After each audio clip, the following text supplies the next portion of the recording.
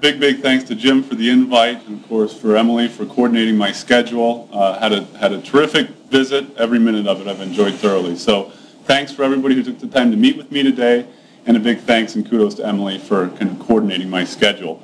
As she mentioned, I'm from here, so I actually spent a lot of my life hanging out around Ames and kind of exploring the natural history of this country so full of game. And so to be here today, right now, is really special to me. So thank you all again. I'm honored to be here to share with you, a little story about a day in the life of this little brown bird. So the question of just how much to invest in replicating one's genetic material is, of course, a foundational question in evolutionary and behavioral ecology, and one that's exemplified by tremendous diversity, both within and among taxa, and work over about the past half century or so to attempt to explain these patterns of variation have given us a pretty robust framework for kind of explaining patterns of parental care in kind of a cost-benefit approach. And what we're left with is this notion that optimal levels of parental care are kind of balanced between the benefits of offspring survival and parental inclusive fitness, but those are weighed against the cost of providing care to a parent's ability to invest in other offspring. So within any given reproductive event, parents, of course, have a limited amount of resources with which to allocate to those offspring, and so they need to be strategic about how they do so. We know that parents in many avian taxa, of course, are not completely egalitarian in how they distribute resources among their young. Many offspring often vary tremendously in things like age, size, sex, or competitive ability, or any number of traits that might reflect their value in an evolutionary sense to their parents. And so parents are thought to, or should be selected to allocate resources optimally among those young and bias investment toward the offspring that are most likely to provide a return on that investment. And today, I'm going to talk about a component of that known as sex allocation. And as I'll talk about it today, we tend to see it in two main forms, the most common of which being overall adjustments to the overall sex ratio of offspring, either overproducing sons or overproducing daughters, or more kind of fine-tuned adjustments to the sex of individual offspring, perhaps within their broods.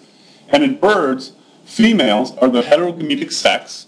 So that means the egg that the female lays, whether it received the chromosome that confers maleness or the chromosome that confers femaleness to that offspring, that's what will determine its sex. So females are thought to have some ability, potentially, to influence the sex of their young. Some of the early work on this, just for a little bit of background, some early work on this is generally attributed to Sir Ronald Fisher, who set out to explain why most populations of organisms tend to have equal representation of males and females at the population level, and he used negative frequency dependence to explain this. And what he did was kind of conduct a bit of a thought experiment. He just laid out a scenario. Let's say we had a male bias at the population level. That means parents that overproduced daughters would stand to reap substantial fitness benefits, right? Because they would be the rarer sex. That's the negative frequency dependence. The rare phenotype would confer the highest fitness. So what he predicted was that if there was ever a perturbation from equilibrium, subsequent generations of offspring would potentially see an overrepresentation of that rare sex. And indeed, subsequent work in a number of species, including flies and fishes and even some wild birds, suggests that parents actually produce the rare sex in response to the population level sex ratio. And what's interesting about this is that Fisher pointed out that, at equilibrium, equal investment will ultimately be the adaptive scenario. But what an interesting note about kind of some of the subsequent empirical work is that parents aren't necessarily selected or constrained to produce one-to-one sex ratios, but they were responding to current context and producing the rare sex in certain contexts. So that was true kind of at the population level. It still is true. But at the level of the individual, what's important to keep in mind is that reproductive success for males in a large majority of animal taxa is often more variable than it is for females along this vertical axis here, and it's also more strongly dependent upon body condition for males than it is for females, as they have to compete with other males for access to females. Most females are going to be able to find a mate and reproduce regardless of their body condition, but males in really good condition can outcompete smaller, wimpier males. They're really sexy. They can mate with many females, whereas those on the other end of the spectrum, of course, will struggle to find a mate and reproduce. And when that occurs, then the maternal ability to produce high-quality offspring, or maternal investment ability, should tend to correspond to the sex ratio that that mother produces. When able to produce high-quality offspring, mothers should overproduce sons, because males reared in a high-quality environment will have higher fitness than their sisters. On the other end of the spectrum, when unable to invest heavily into offspring, mothers should overproduce daughters, because even poor-quality daughters, or daughters reared in poor environmental conditions, will have higher fitness than sons reared in a similar environment.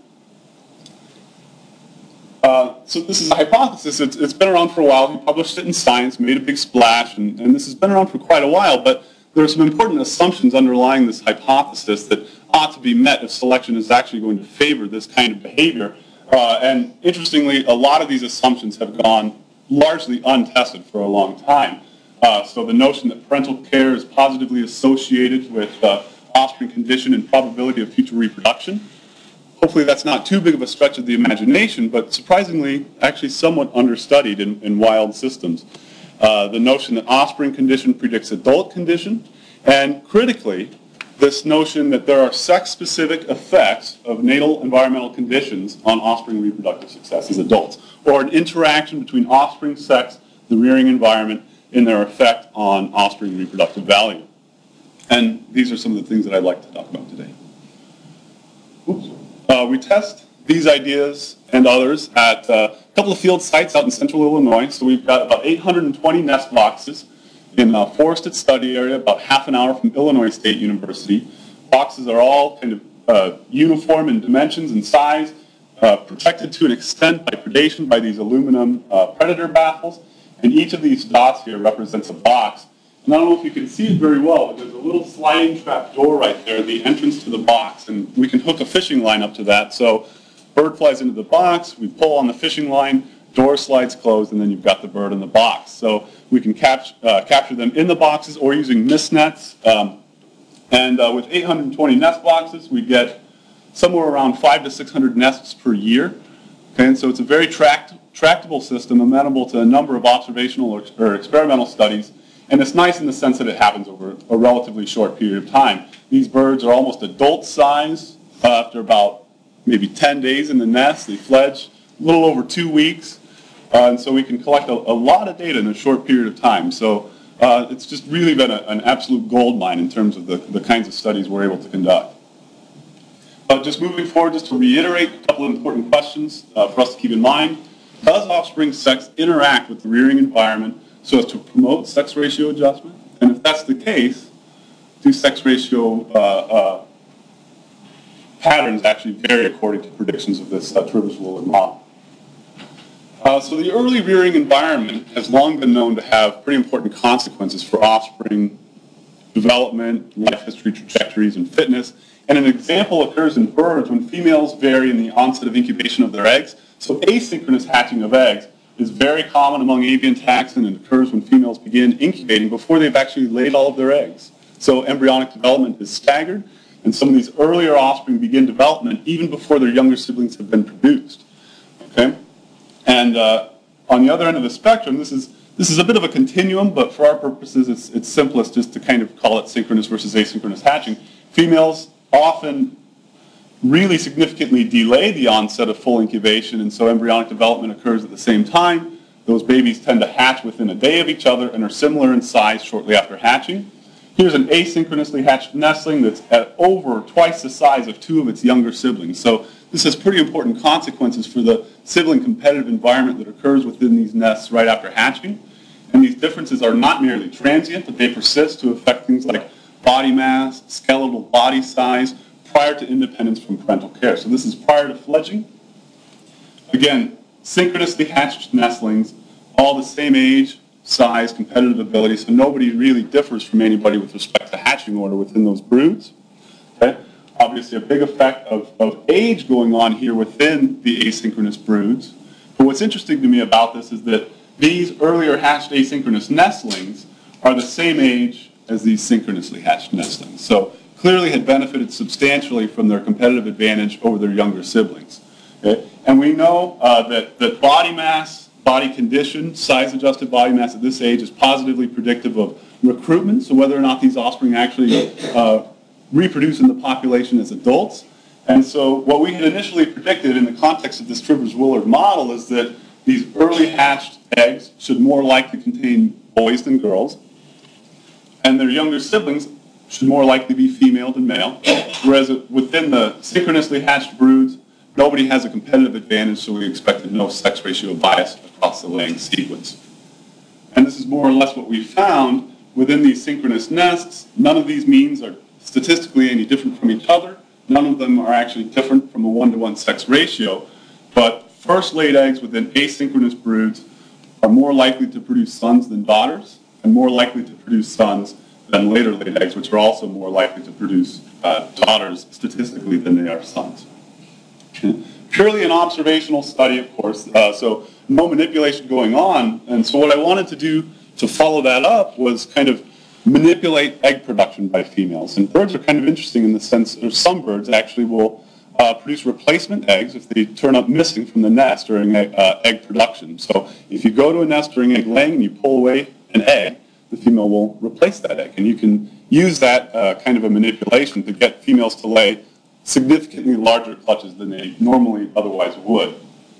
So here we got females to lay 10 egg clutches.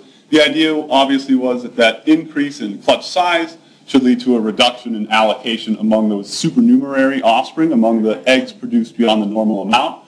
And when we looked within those eggs, we indeed saw an increase in the production of daughters among later laid eggs. So relative laying order of 1, it's the last laid egg.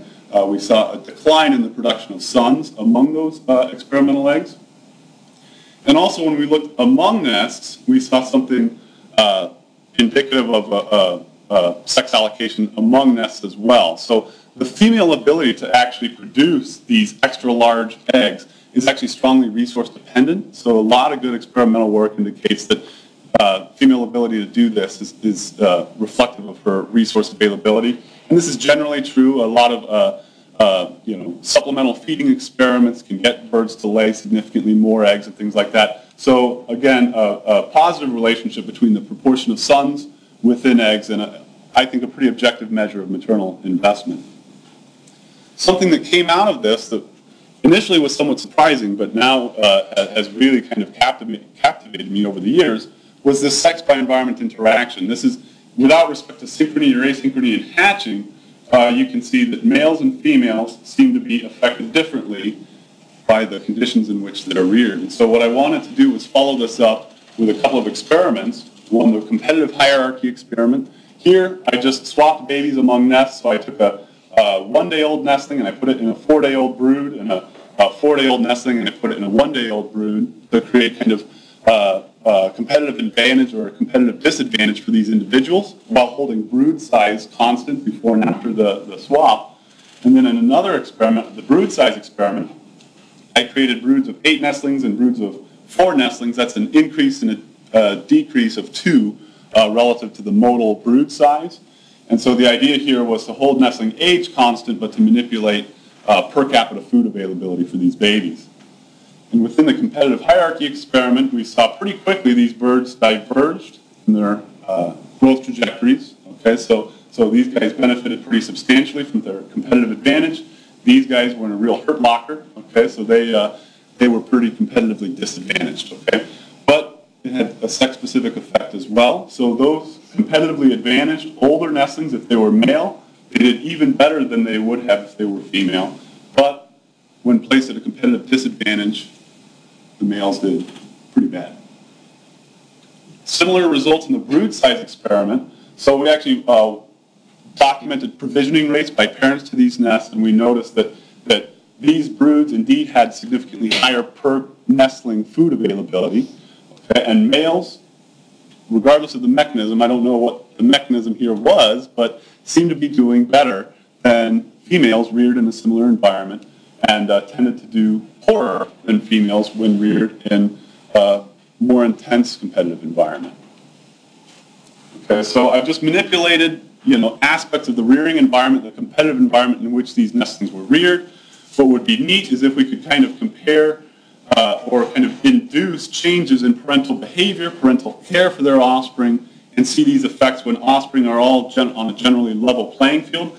And I'm not going to go too much into this, but this kind of comes from this idea of what we call the terminal investment hypothesis. And that's just this idea that if a bird detects that its probability of survival and future reproduction is in decline, it should essentially push in all of its chips. It should invest heavily into current reproduction because that current brood of offspring is likely to be that parent's last. Okay? And so we did this by inducing an immune response in breeding females. This is with lipopolysaccharides. So we just induced an immune response, but didn't necessarily create effects on female behavior that were caused by a pathogen.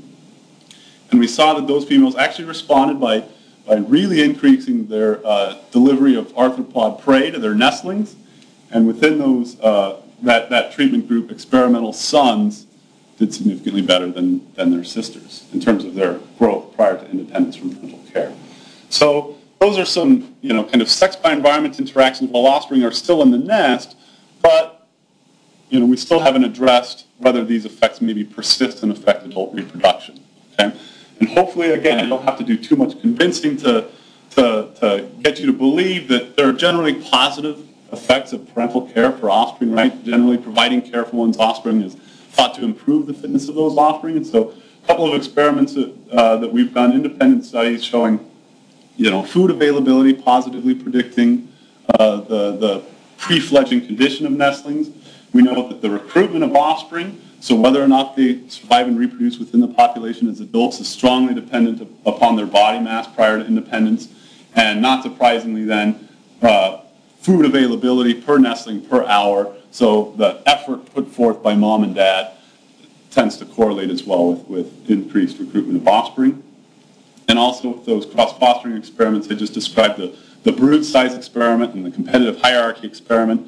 Those from kind of more putatively good conditions, the competitively advantaged nestlings, those in the smaller broods, had significantly higher recruitment than those reared in kind of more intense competitive environments. So, okay, I think we can safely assume that parental care is positively associated with offspring condition and probability of future reproduction. That's not too big of a leap of faith. So does offspring condition predict adult condition? Here it does. You can see that females appear to have a higher intercept than males do in this case. We catch the vast majority of our females during incubation, and their gonads are still enlarged at that time.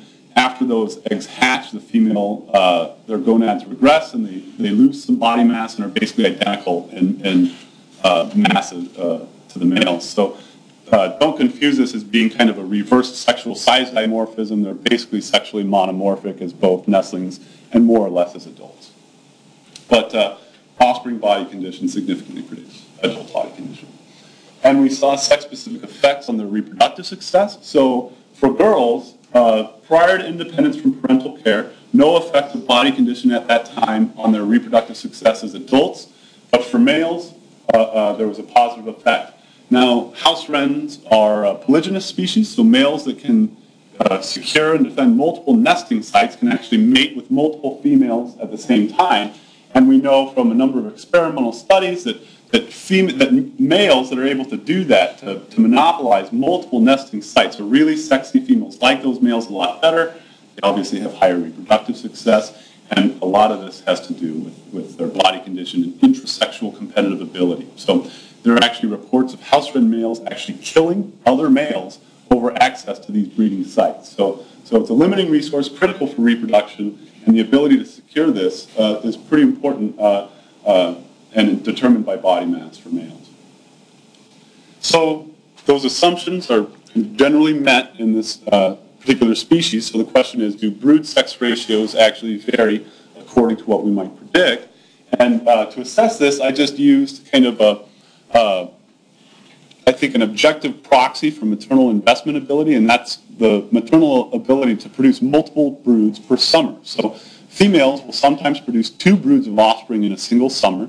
About 50 to maybe 70% of them will do that. And the remaining, maybe 30 to 50% of females produce only 1 brood per summer, even though they've got the time to do so. They're not doing it. And this is strongly dependent upon their body condition earlier within breeding seasons. So again, I think a pretty objective kind of delineation between those investing a lot and those investing a little. And we tend to find that those producing multiple broods of offspring per summer overproduce boys, and those relative to females just producing a single brood per breeding season. This is a pretty robust data set, multiple years. Not a huge difference, but it's a pretty robust data set. In fact, it's been replicated in another population. So there's a group at University of Wisconsin at Milwaukee that also study house wrens, and they've shown this exact same pattern. Females that produce multiple broods per summer overproduce sons relative to those just producing one. So again, it's a statistically significant difference. You can tell these differences are not big, right? This effect size is not particularly large, maybe not as big as we might have expected. And this actually goes back to a kind of a hypothesis of the great George C. Williams, who proposed that in the context of this Trivers and Willard model, if females are actually doing this, if females actually overproduce sons in certain contexts and daughters in other contexts, then we should detect this at the level of the population by comparing the frequency distribution, the actual variation in the brood-sex ratios, where if females are biasing broods towards sons or daughters more often than predicted by chance, sex ratio distribution should be kind of platykurtotic. They should be flatter and wider than the null hypothesis, right? If sex is just determined by a coin flip, then sex ratios should be kind of normally distributed at the population level effectively.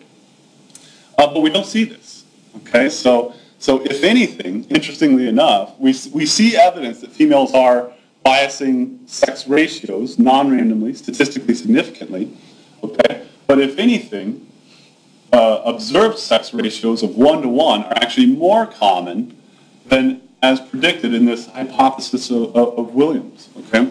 So this actually goes back quite a ways. So there are a whole pile of studies that have actually used this comparison, compare observed and expected sex ratios, and use that comparison as a determinant of whether or not females are adjusting offspring sex ratios. And in each of these three studies, for example, on that comparison and that comparison alone, concluded that females couldn't do this. Okay, and I mean, it's just interesting to me. I mean, this is a kind of a long-standing problem, right? Going back for quite a few decades. And I like this middle paper here. It's a beautiful paper, really wonderfully written. And I like what they call it, a theoretical enigma. Okay, so selection might favor the female ability to adjust offspring sex, but we don't detect evidence of it on the basis of that test. And so this is somewhat enigmatic, if you will. And so, summarizing George C. Williams' paper, if I may, he says sex ratios of wild vertebrates show the binomial distributions to be expected if each sex determination is an independent event. Sex seems to be just another Mendelian unit character. Okay, so females can't adjust offspring sex. They're constrained to Mendelian segregation of sex chromosomes during meiosis, so sex ratios are just going to be a coin flip. This obviously contrasts with some data that suggests that females can do this. Okay, this is from a meta-analysis in Science that suggests that chromosomal sex determination does not necessarily prevent facultative sex ratio adjustment, but rather the parental ability to predict their offspring's environment is what influences sex ratio patterns across taxa. So obviously pretty different viewpoints here, right? And so how do we kind of reconcile these things given the data that we have? And this is a long-standing problem, but I actually think that in the context of sex-specific environmental sensitivity, we might be able to explain why these effect sizes on sex ratios aren't very big, why sex ratio variation tends not to be very high relative to the null expectation. So traditionally, we might expect high-quality mothers to overproduce sons. This is a very generalizable thing. There are obviously exceptions to this. And we might expect, poorer quality mothers to overproduce daughters. And so we might tend to think that the fitness of offspring should kind of look like this with respect to maternal ability and the brood-sex ratio. But if sons are more sensitive to environmental conditions, and particularly sibling rivalry, then overproducing sons, the more sensitive sex, might actually reduce brood-level productivity, with the net result that we get effectively stabilizing selection on an equal sex ratio that doesn't necessarily involve Mendelian segregation or negative frequency dependent selection or anything like that. And this actually goes back quite a long way. So it's funny. So Darwin is sometimes thought to have described Fisher's principle, the notion of frequency-dependent selection favoring equal investment in sons and daughters. I was getting kind of conflicting reads on this in certain parts of the literature, and so I finally went back and I looked at this myself. This is the first edition of The Descent of Man and Selection in Relation to Sex, and I wanted to read a couple of slides, just so bear with me. It just puts me in my happy place, okay? So especially the students, if you have an opportunity to read Darwin, just do it, okay? I know nobody does, but just go ahead and do it. This was really special to me. So Darwin says, an excess of either sex, we will say of the males, could, however, apparently be eliminated through natural selection in another and indirect manner, namely by an actual diminution of the males. For whenever the limit to the numbers which exist depend not on destruction by enemies, but on the amount of food, increased fertility will lead to severer competition and to most of the survivors being badly fed. And hence the offspring of the parents which had wasted the least force in producing superfluous males would be the most likely to survive.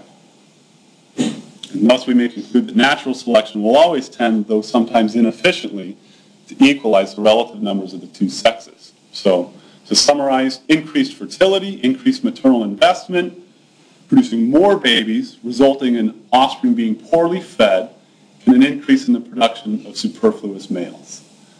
Unfortunately, Darwin didn't really feel like he nailed this when he published that in 1871, so all of the text that I just showed you was removed from the second edition and replaced with this. So, but that's okay. I mean, he did the best he could, and Darwin himself was a human after all, and so he did what he thought was best at the time, and he removed all of that text and left us with this. So it's over 140 years ago now, and we've still got this theoretical enigma, right? But I think that knowing what we know about sibling rivalry, at least in some species of birds, might kind of shed light on whether mothers should be selected to produce really extreme sex ratios or heavily male-biased sex ratios, of course. Because, of course, producing 100% males within a brood is necessarily going to place some of those males later within the clutch in a pretty severe disadvantage when competing with their older siblings for food.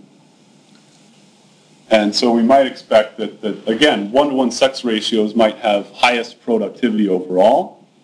And we see this is a number of years of data, hundreds of broods, both unmanipulated and cross-fostered babies. The data look like this. So broods of equal sex ratios have essentially a 25% chance of producing a breeding adult within the population. That's pretty good. So I just love these data. Okay, so actually friends of mine have actually told me for years, there's no way that sex ratios in birds is going to be this important determinant of fitness. And I don't think so. I think that this is important, and it's an important selective agent on offspring sex ratios.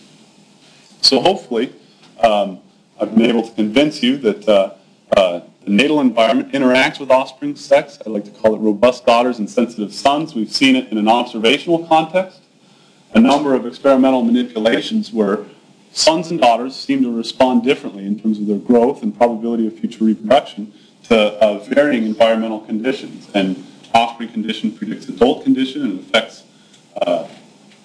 reproductive success sex specifically. I haven't shown you these data yet. These are brand new data. So this is synchronous hatching and this is asynchronous hatching.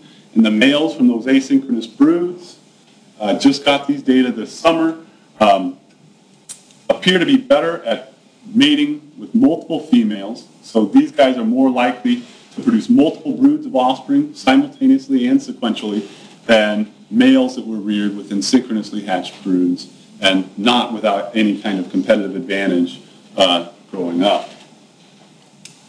And as a consequence, we see evidence of sex ratio adjustment, but only to an extent, right? So we see statistically significant effects on brood sex ratios, sex allocation within broods, but only to an extent.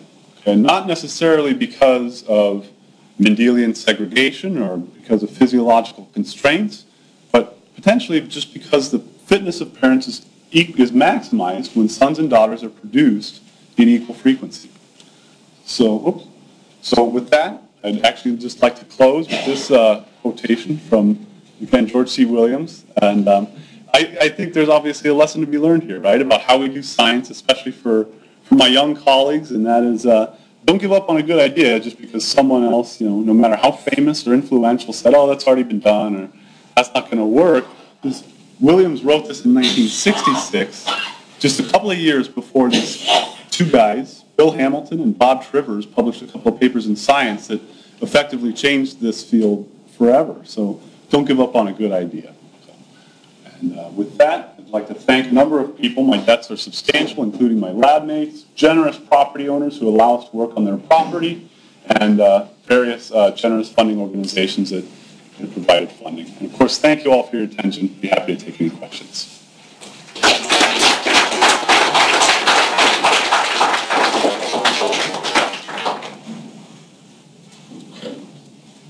During your cross-fostering experience, were there any evidence that parental definition of their own offspring as opposed to the ones that were?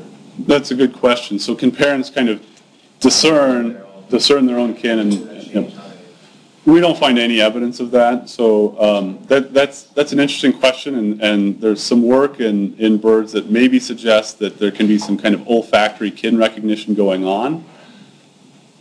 That may be possible, but I don't think it's necessarily kind of inducing any changes in parental care, parental provisioning. So we've done a ton of cross-fostering experiments over the summer, both whole broods and partial broods. Cross-fostering has no effect on the babies and the amount of food that they get. So it's a good question. Thanks for a great talk. For your comparison of the females that brood 1 per summer versus the ones that do 2 per summer, you find a slight difference in the number of males for the 2 versus the 1. Yeah. Do you find a difference between the first clutch and the second clutch of the ones that do 2 clutches in the summer? So that's a good question. So in that particular analysis that I showed you, that was all of the broods, including both broods produced by an individual female. Of course, we controlled for that non-independence and things like that.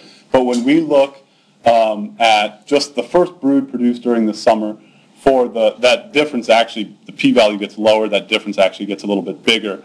But for the females that produce multiple broods during a single summer, they don't necessarily seem to be declining substantially or anything like that. It stays, for the most part, relatively similar.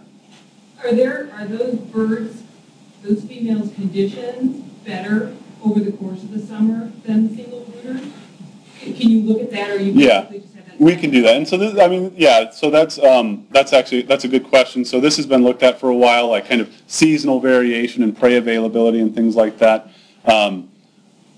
And actually, that makes my answer a little bit more complex, because normally what we see is a significant reduction in prey availability, primarily lepidopteran larvae and things like that, and accompanied by that is a reduction in clutch size, a reduction in nestling size. So nestlings are a lot smaller later on in the summer than they are earlier, and we do overall at the level of the population do see also a statistically significant decline in the production of sons over the course of the breeding season. So that kind of matches up with that. We don't necessarily know definitively that that's resource driven, but we do see generally changes in the brood sex ratio over the course of the breeding season.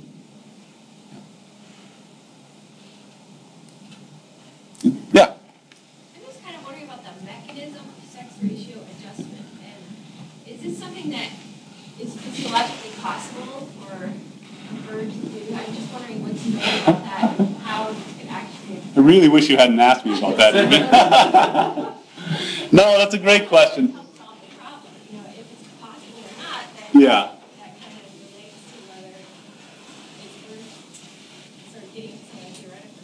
Yeah, no, I understand. And so that's not my area of what I do, and but literature on that is mixed.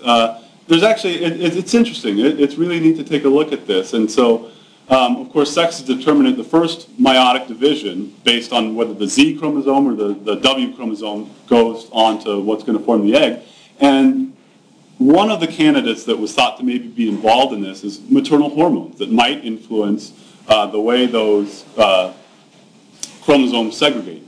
And one of them I think that is actually really kind of compelling is the hormone corticosterone. It's associated with resource availability, and there's been some pretty exciting work on this actually, where people will manipulate resource availability, get effects on court and corresponding effects on offspring sex ratios.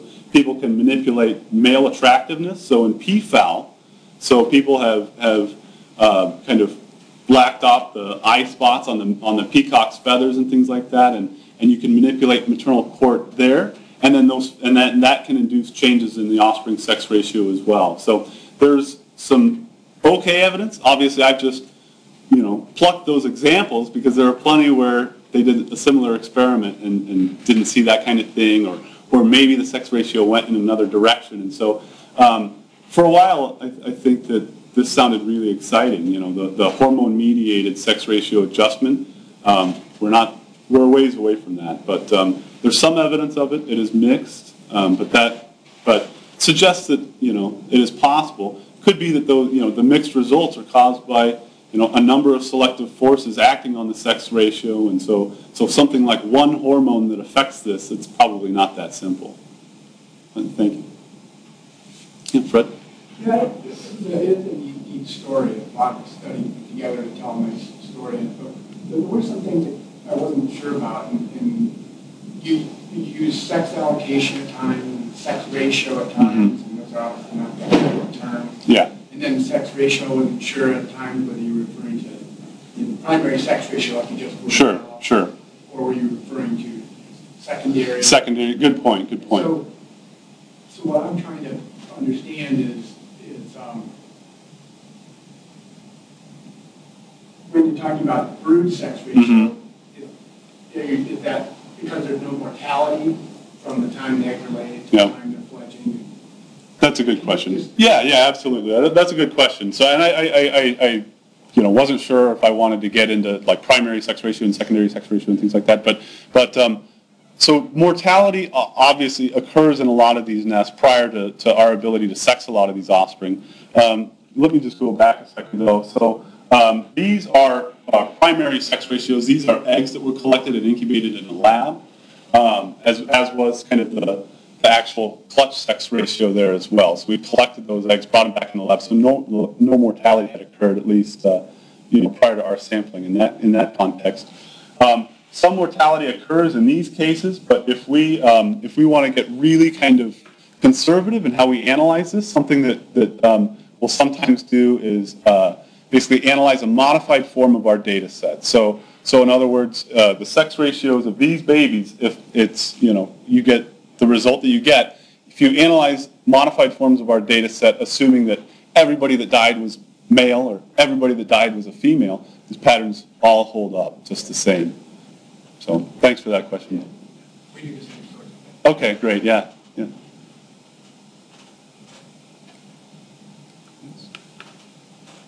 Great, thanks a lot, guys.